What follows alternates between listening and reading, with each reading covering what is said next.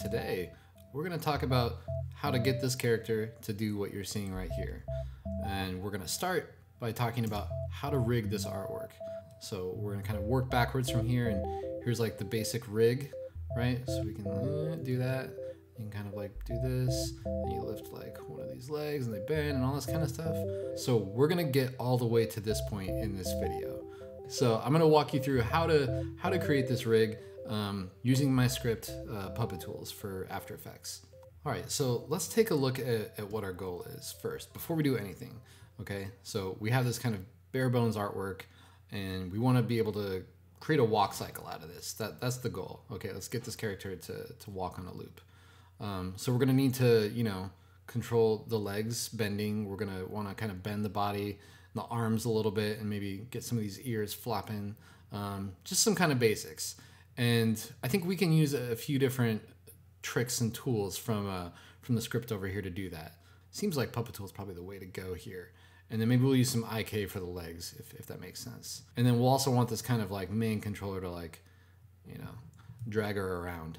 So let's start with the leg first. Where is it? I think it's down here, right leg. Okay, I'm just gonna solo these. What do we want to do with this? We have these two layers. We have a boot and the leg, and we want it to be able to bend, right? Just like this. Okay, so we kind of get this nice like leg bend right here by dragging this control. All right, and then we have a separate control for the boot down here, which is kind of nice. Okay, so let's set that up together. I'm gonna add some puppet pins. So I'm gonna put one here where it kind of like it connects to the waist, maybe one where the knee is, and then one near the ankle. Normally I would name them, but whatever, let's be kind of lazy. I'm gonna create controls, okay? And right away, those are like way too big. Okay, so let's go into settings here, and we'll take the controller size down to, let's go with like 25, see what that does. Okay, that's a little better. I think we can work with that though. Yeah, 25 looks good. So now we need to create that leg bend, and I'm gonna use IK to do that. So we're gonna select the ankle here first, then the knee, then the thigh. We're gonna hit create IK. Okay. All right, now we got it. Yeah, and that's the right bend direction. We could flip it up here if we wanted to, but that would look totally weird. So I'm gonna leave it like that.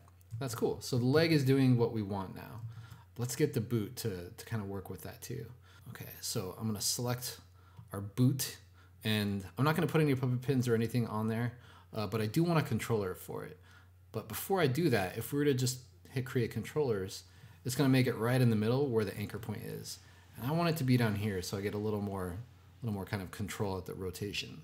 So I'm gonna take the anchor point of this boot, move it down to the heel right around there, and then I'm gonna hit create controller. All right, and now we got our little kind of like boot controller down there. Now, you'll see if we move this around, right, our boot will move with it. We rotate it, it kind of rotates from the heel, which I like, that's good. But I want that to move with the rest of the leg here. So I think the quick solution is let's parent the boot controller to the IK control. Or actually not the IK control, because if we do that, oh my God, foot out the window. So that's not exactly right. We wanted to get it to stick right here. So we want to actually parent it to that controller right there. So let's take this boot control and not parent it to that, but parent it to the one that's locked right underneath it, which is like the ankle. So now when we take that control and we bend it, hey, it stays with it out here even, okay? And that's cool. And then, so we have this. And then in the event that, we need to like reposition the boot or something, we just grab this down here, move it around, rotate it, whatever we need it to do. So that's kind of the basic leg setup for this rig, all right?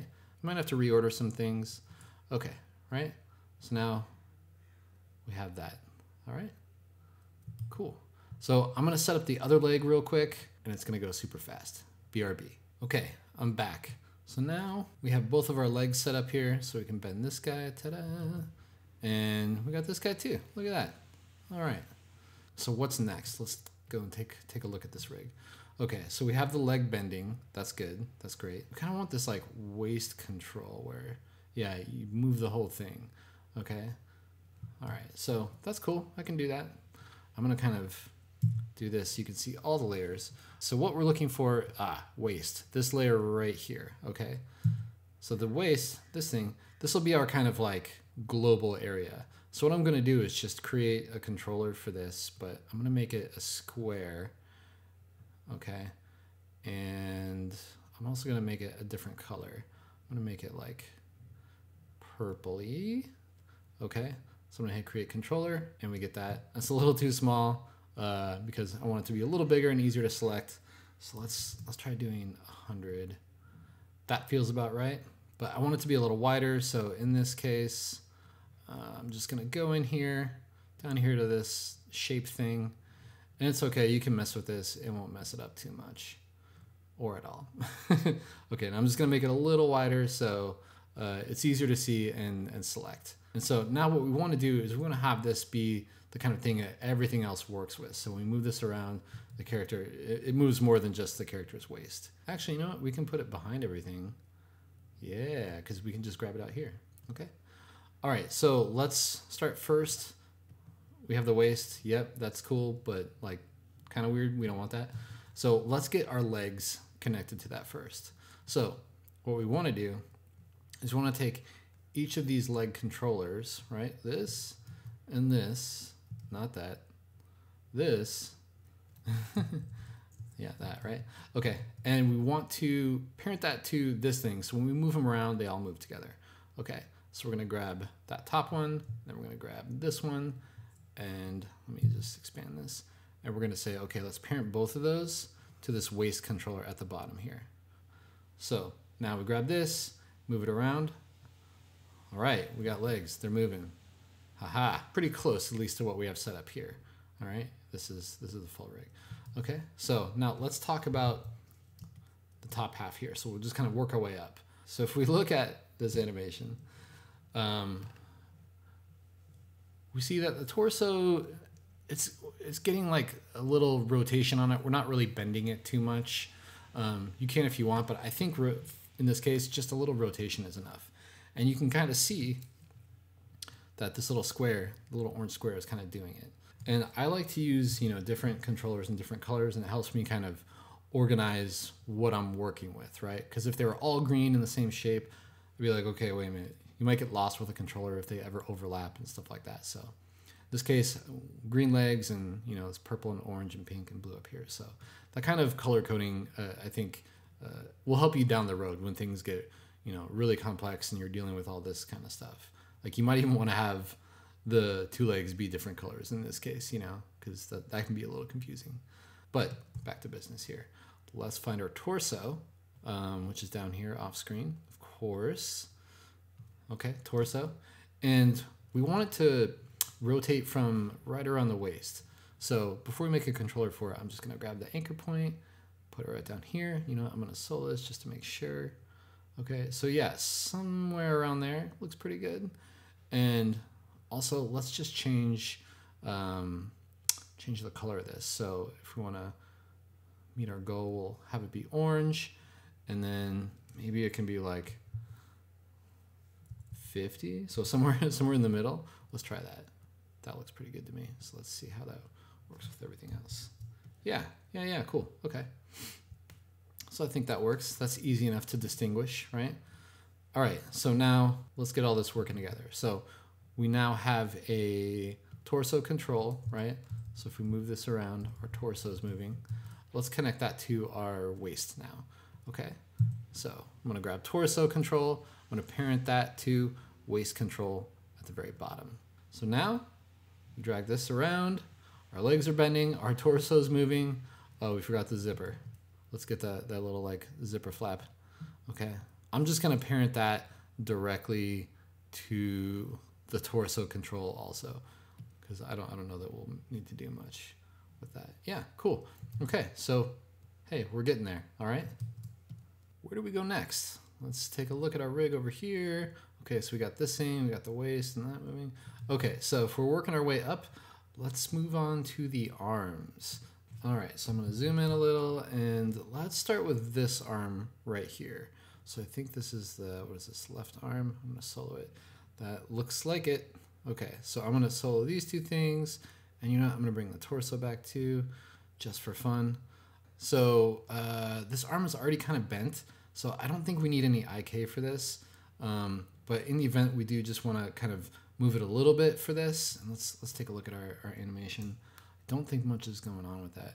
Yeah, in fact, it might not be moving at all in this, but nonetheless, let's give ourselves some options here.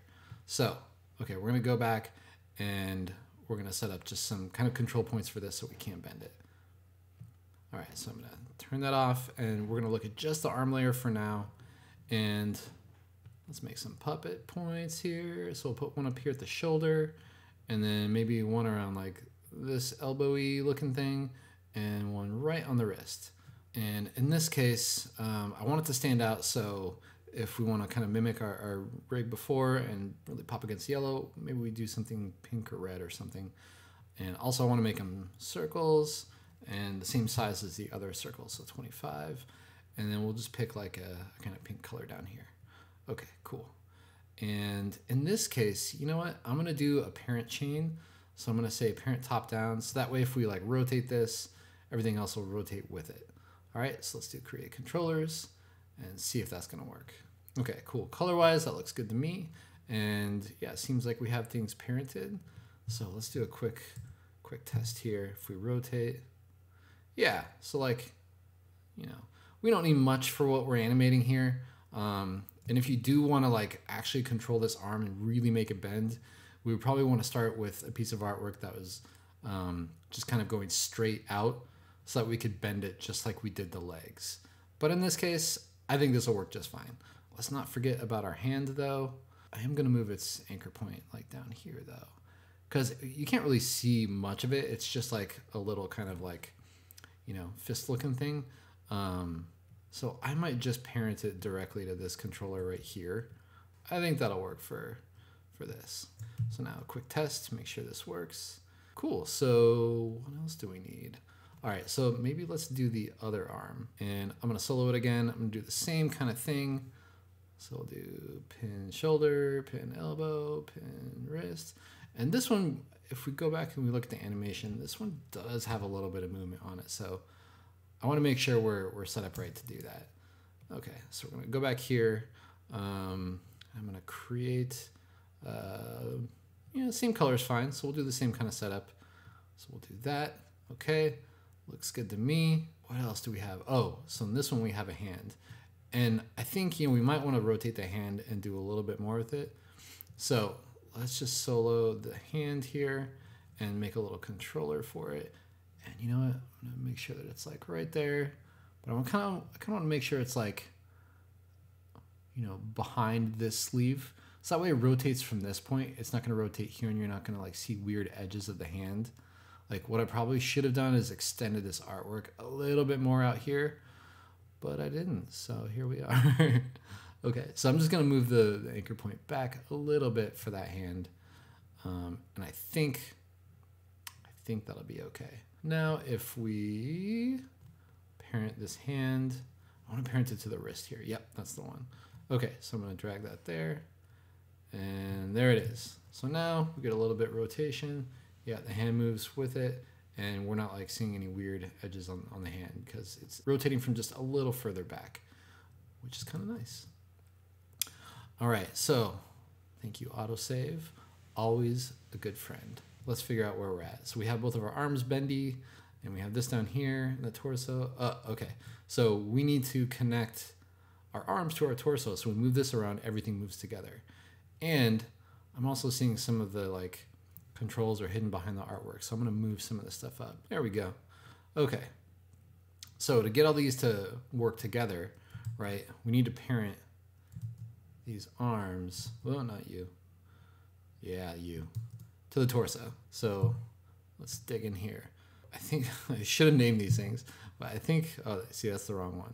So we want to select the shoulders. So that's going to be pin 3. And then where's the other arm? Pin 3, this one. Okay. And then we want to parent both of these to the torso control. Parent both these to torso. Okay. And now we zoom out and move this thing around. All right, we are getting there. Look at that. So everything's kind of moving together.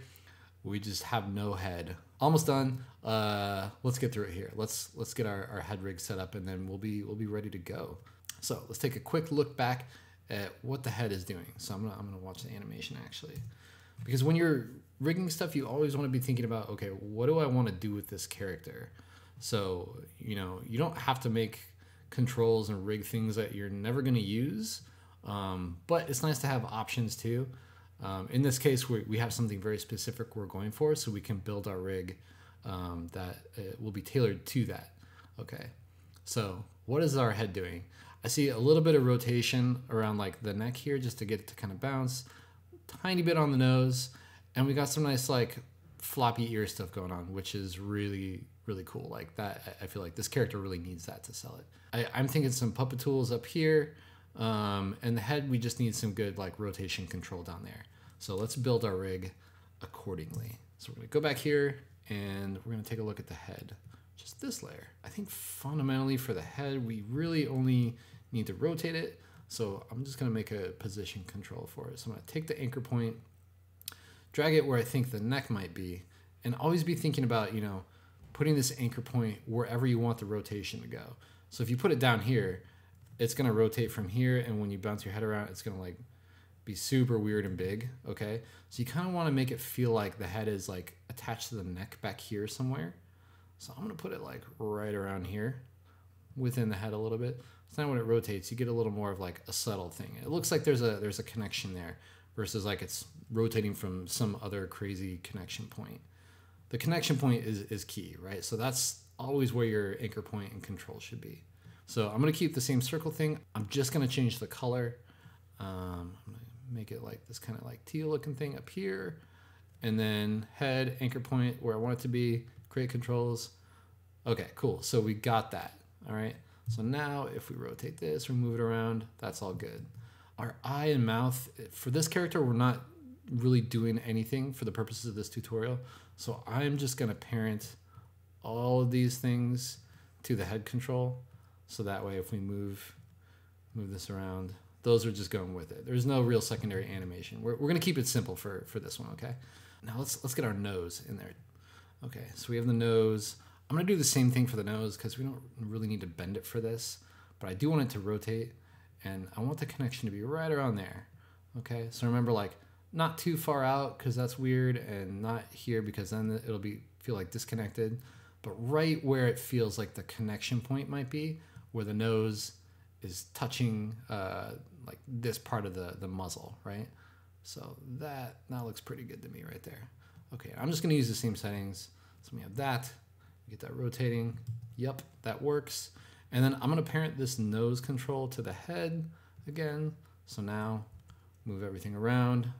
It's going with it. All right, this is good. This is good. We're almost there. So close. Let's talk about some ears. So we have this ear. All right, okay. And then we have this little like floppy one over here. This character is modeled after my dog Lucy, and she always has like one ear flopping down, and it's super cute. And now it's how I draw all my dog characters. But I digress. So let's talk about how to rig this ear here. Okay, so if we look back at our animation, we want to give it just a little bit of a kind of like bouncy bend. Okay, I don't think we need any IK because we're not like really bending anything crazy. We just want it to like bounce around a little bit. So I'm gonna add some pins here. So I'm gonna add one at the base, like again, kind of right where the connection might be to the head. One in the middle, and then one at the tip. So we can get this nice kind of like archy bend going on, all right? So we have that, and then I'm gonna hit create controls. Ooh, and you know what? I'm gonna make sure, yeah, we have a parent chain because I want this to kind of like bend in unison. I don't wanna like have the ear stretch out or anything like that, okay? So if you use this kind of parent chain thing, it helps prevent that kind of weird stretching. So we'll hit create controls. Cool, and there we go, all right? So now this one is parented to this one, parented to this one. Cool. So now if we open all these and we rotate them, yeah, see we're getting this nice little kind of like bend on the ear that feels natural. For this rig, I think this works great. Last thing, guys, last one. Let's get this other ear. All right, so let's take this ear and give it some controls. So this one's behind the head, so we have, we don't have to worry too much about the connection, but you still want it to, feel like it's there. So I'm gonna put it somewhere around here, and I'm just gonna double check we have artwork there. Yeah, okay, so I'm gonna put it like right at the very base here. And I'm gonna put another one here right where the bend already is. And then one on the end here. So we can really get this kind of nice, like, this is the part we really want to animate, right? Okay, so let's bring everything back. All right, let's do create controllers. Okay, there we go, we're set up. And you know, I'm just gonna move these ears above everything so they don't get lost behind the head. Okay, cool. So let's test this out. Okay, yeah, we get this kind of thing. Yeah, cool. And what we'll probably do to get that floppy thing is like only animate these last two here, you know, so we get this kind of fun thing. We don't have to worry too much about this. All right, so what else do we have to do here? Let's go back, grab this. Okay, so our body's good. So we need to get our head in position here. Let's find our head control right here. All right, so, oh, right, we got to attach the ears. Okay, so let's find these two points on the ears, not that one, this one, and this one. Yeah, okay, we're gonna take these two, and then we're gonna parent them to our head control. So now, move the head around, ears follow, that's great. And all we have to do is attach our head to torso. So let's do that. We'll drag the head all the way to where's the torso?